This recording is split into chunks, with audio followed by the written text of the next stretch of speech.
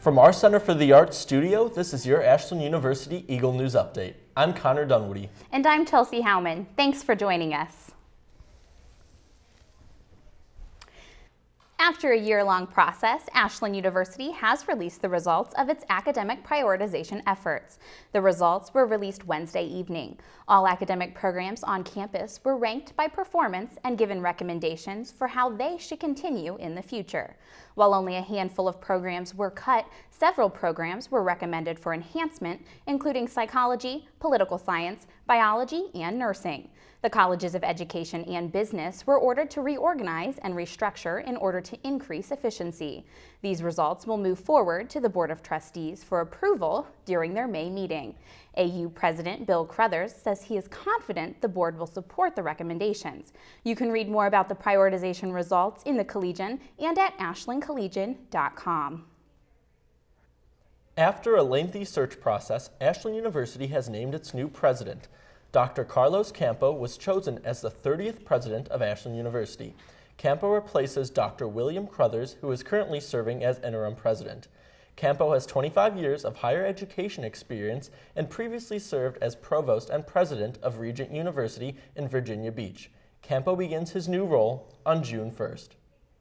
Ohio Senate President Keith Faber visited Ashland and discussed his views on current government issues, including Common Core.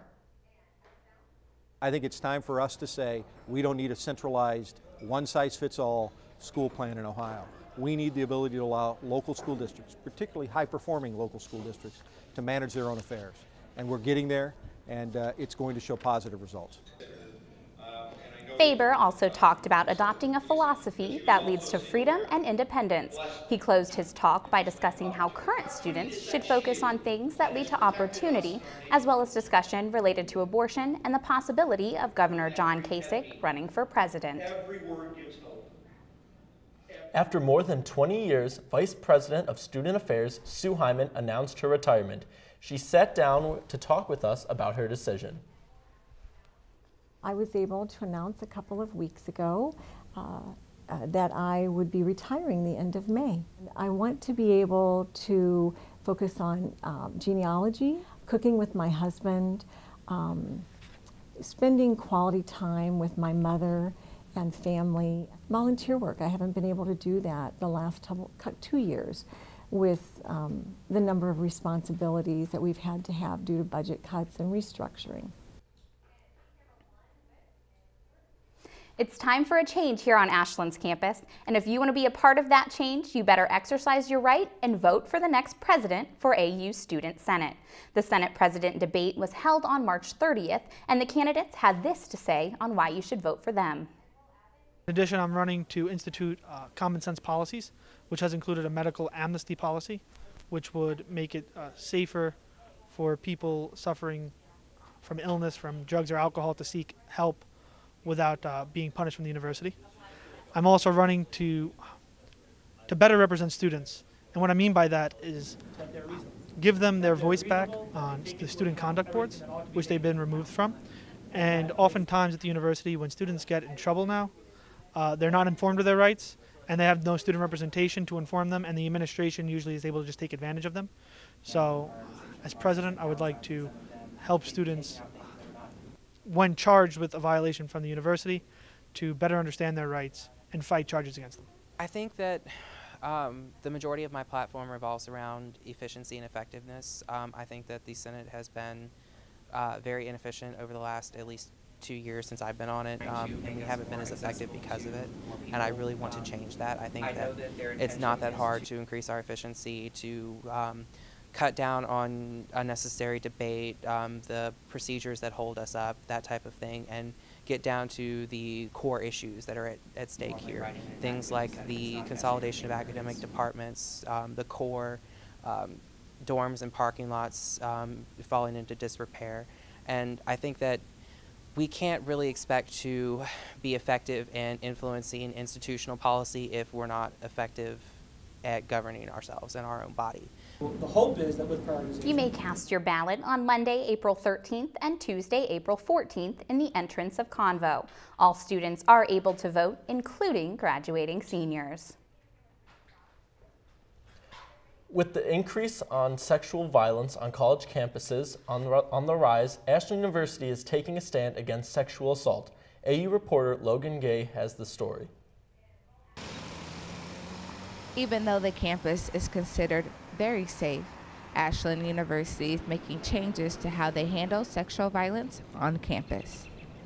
These things happen at Ashland just like they do everywhere. We reported 4 sexual assaults last year. I've dealt with 2 cases of dating violence this year, and other staff have. We've had sexual harassment. We have all of those things. We're not in isolation from that. And again, the goal is to train and prevent. The changes are part of Title IX. It was historically enacted in the 70s to promote equality between genders. But today, Title IX's purpose is ending sexual violence. Women on campus think that this is a move in the right direction. I think it's important for Ashland to stop sexual violence because it's getting more prominent today. And it's a dangerous situation for both males and females. So in order to help make that go away, we need to learn how to spot it first. Knowing how to spot the signs ahead of time can save you a lot of heartbreak and trouble and pain. Ashland University will be using the new act called the Violence Against Women Reauthorization Act that was just signed into law in March. This act mandates that Title IX now cover domestic violence, dating violence, and stalking.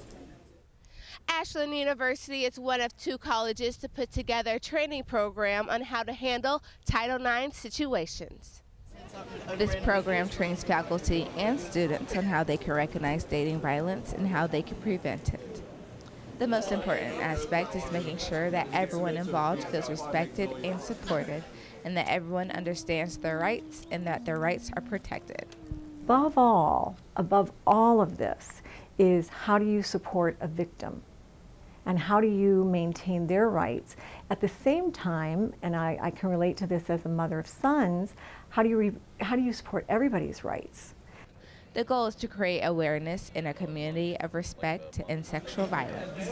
These changes will go into effect in July. Reporting for AUTV 20, I'm Logan Gay. For more Ashland University news and sports, don't forget to check out the Collegian at www.ashlandcollegian.com. And tune in every weekday morning from 7 to 9 to the Early Birds Word on 88.9 WRDL. That's it for this Ashland University Eagle News Update. I'm Connor Dunwoodie. And I'm Chelsi Howman. Thanks for joining us.